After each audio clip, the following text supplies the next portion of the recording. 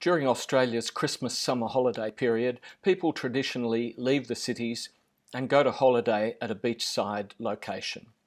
This year, most Australians have a story to tell about the unwanted Christmas gift of fires or smoke or floods.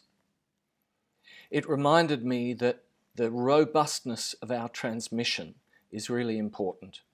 So many times in so many places during this devastating summer season, radio was there to tell people what to do in the emergency. But it wasn't 100% reliable. Some transmitters got burnt, some went down. It was more reliable than mobile phones, but it was still not 100% reliable. And it reminded me that we need to prioritise our transmission. We need to look after the robustness of our terrestrial transmitters, our satellite transmitters, whether they're analogue or digital. And we also need to think about the transmission chain that goes down the internet streams to apps on mobile phones and everywhere where we want to deliver our signal.